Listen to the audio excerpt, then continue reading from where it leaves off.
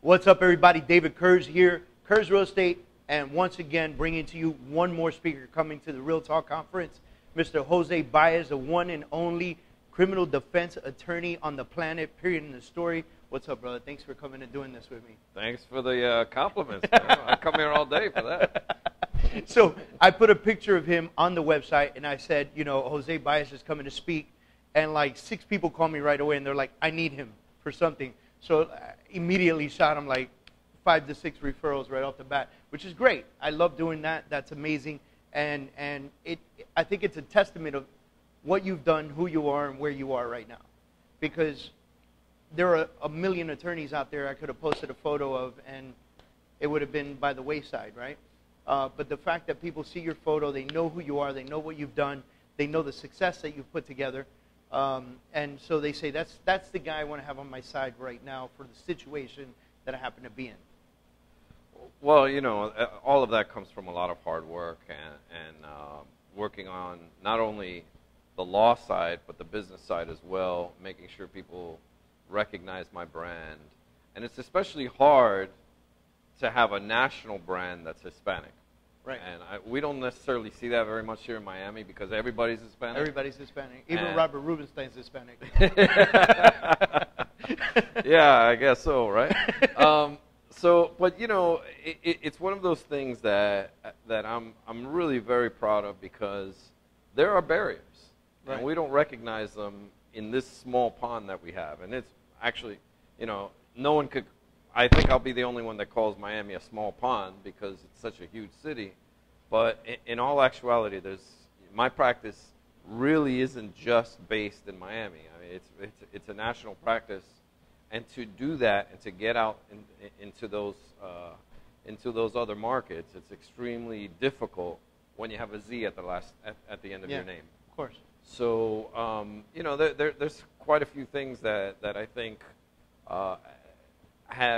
It hasn't always been easy, but fortunately, once you get in the door, you're in. Yeah, you're in the club. And it's almost like I think there's a lot that's to be said about that because I don't, you know, if I know anything about your story, you weren't born with a silver spoon in your mouth. You don't come from a wealthy family. You didn't have wealthy families just running to you the moment you got your license. You worked hard for it. And you said something very important because, you know, we're going to have a lot of real estate professionals at the Real Talk Conference. We're going to have a lot of business professionals at the Real Talk Conference. And I think probably the most important thing that you said in here is it took a lot of hard work focusing on not only the law side of it, but the business side of it, because law is a trade, right? At the end of the day, you went to school and you earned a trade, right? It's like being a carpenter, right, or a general contractor or whatever. You get a license and you learn a trade, but it doesn't mean you're the best general contractor on the planet. Let's face it, we live in Miami, we know that, right? So it's about the work that you put into it, the business platform that you put together, the marketing that goes behind it, the brand that you develop, right? And then now all of that's great, and then it's also the proof in the pudding. Do you do a good job? Well, yeah, I'm a big believer that there are 3 keys to success. And one is you have to have the desire not to suck. Right. Okay. The desire not to fail, right? Yeah, right. And a lot of people have that. Okay. So then you go to the next step, which is you have to be willing to put the work in. And if you're willing to put the work and maybe just a little bit extra, that really does carry you a significant weight. But I know I'm not telling you anything you haven't heard already. But the third thing that I don't think it's spoken about enough is having the patience to see it through. A lot of people have the dream, they start something, they don't finish it. Then they're looking for instant gratification. Correct, and you really, it's not an overnight success. Right. And even though I had success fairly early on in my career, it really wasn't early on in my career. There were a lot of struggles to get to the point where I needed to be able to put myself in a position to be successful. So it's one of those things that really patience at a certain level of performing, it really does. It's a key component. It's a key element. And not only that, there's the pre-prep, which is 4 years of college, 2 years of law school, studying for the bar, passing the bar, than actually getting hired somewhere, or so forth and so on. All of that pre-prep that takes 8 years on maybe a minimum or average to even just get the ball rolling. Well, I'll tell you, my story is one of the road less traveled. A lot of people don't know, but some people do, that I dropped out of high school in the 9th grade. Oh, wow. So I took the GED route. I stumbled many, many times in life. I joined the Navy when I was 17. Hoorah. And I basically, it was one of those things that I didn't see the light first time around, and maybe not the second or third or fourth. And even when I accomplished certain things, I was knocked back down. And life throws you all kinds of curves. And I can tell you, once I got my license to be a lawyer, actually getting my license was a mission in and of itself. I was denied admission to the Florida bar the first time I applied because of financial irresponsibility. And I had to wait 8 years before I could reapply. So wow. Yeah, I mean, it was. So my 8-year average is really like a no. 16-year. It's beyond that. I mean, it was, like I said, it was the road less traveled. And one of the things that I learned was having that patience. I held on to my dream, knowing it was going to be difficult to accomplish, knowing it wasn't going to come tomorrow, or maybe next month, or maybe next year, right, or the year after that. It was something that and seeing all my classmates from law school go on and have successful careers, and not being envious of their success. But one thing's for certain: once I got my shot, once coach put me in, yeah, I skyrocketed past all of them. But I didn't know that was going to happen in my career. I didn't know that. But you had the patience to wait. You did what you had to do. You pursued your dream, and then once you were in the door, you didn't mess around. Like no. You said, okay, I'm here. Now it's time to play ball, right? Like like you said, when the coach put you in, you didn't foul up. Like you hit a home run, you was in. Yeah, I mean, my biggest my first big case came 3 years after being admitted into the bar. And I caught a lot of flack for that. I caught a lot of grief because many people thought I didn't know what I was doing, that I was too new of a lawyer. And I knew my past struggles. They didn't. Yeah. I knew how much hard I had. Everyone is quick to talk about you when you're succeeding. Oh, everyone's quick to talk about you without knowing who you are. Yeah. And without knowing what's inside of right. you, and I think that's a big thing that hopefully people who go to this conference will be able to say to themselves, okay, what do I have inside of me, and what do I have to offer, and right. How willing am I? How much do I believe in it to make it all happen? So let's talk about something real quick, because there are a lot of people watching that say Jose Baez has had quite a few great cases that has put him in the limelight.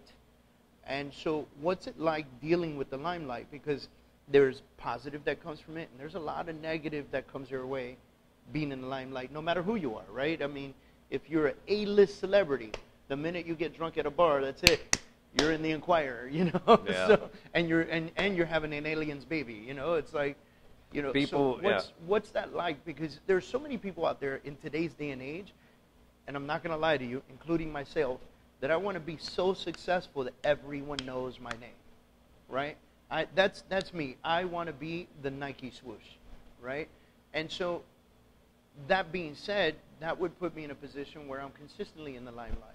And I think anybody watching this knows that about me. But for those of them watching, what is it like being in the limelight and being able to maintain, because it's one thing getting your foot in the door, right? How many people do we know get their foot in the door, do a bang-up job, kill it in and then all the pressure comes in and they fall apart? Well, you heard the saying, be careful what you wish for. Exactly. So, when you're in the spotlight and you're high profile, one of the things that a lot of people really don't understand is you can do 99 positive things, but it's that one negative thing that you do that everybody will remember. Everyone remembers. And there's no better story than knocking someone off the top. So, you know, I can tell you it's not for the faint of heart. I've had many difficult things said about me, and I never really cared as much when they spoke of me professionally, because I can address that. I can attack that. Right. I can prove those people wrong. Right. But when it gets personal, right, that you can't really. It's hard to. All you have is your word, the people you love beside you, and those in your inner circle who really know the truth and right. know who you are and what you are. So you know, it's being in the spotlight's not for the faint of heart. Right. And I can tell you that. You have to be willing to accept that, and that is the price you pay. So before you decide to venture off into that orbit, right, you have to remember that. I get a good heart. You know, you have to remember that. Is that a good enough trade-off? Now, right. Many people can have tremendous success and not be in the spotlight. Right. And many people go through that and go through life and have this incredible success, and no one knows who they are. Right. And they like it that way, because the second the lights come on and things get personal, it really is it's an ugly attack. It's an ugly attack. Well, I appreciate your time. I'm looking forward to so format for Real Talk conferences. We have at least 10 speakers and 4 panels that are going to be hitting the stage on August 15th. Registration is at 7 a.m. Real Talk conference starts promptly at 9 a.m. Breakfast, lunch will be served. There will be cocktails and a DJ after the event, because after all, it is Miami. So we want to make sure that you guys are there. But what I do want to say is we have chosen 3 to 4 speakers that will have a moment on the stage and then a personal Q&A with me. And what we're going to do is the day of the conference, we're going to launch a hashtag on Twitter, and you'll be able to ask questions through the Twitter hashtag. So while I'm on the stage with Jose Baez, I'm going to ask him to have his time on the stage, talk to you about what it takes to not only build a business, have the patience for a business, but then once you hit it, once your foot is in the door, how to keep sustainability, right? How to stay in the business and not fall apart due to the pressures that being an entrepreneur brings to someone and someone's family and someone's personal life.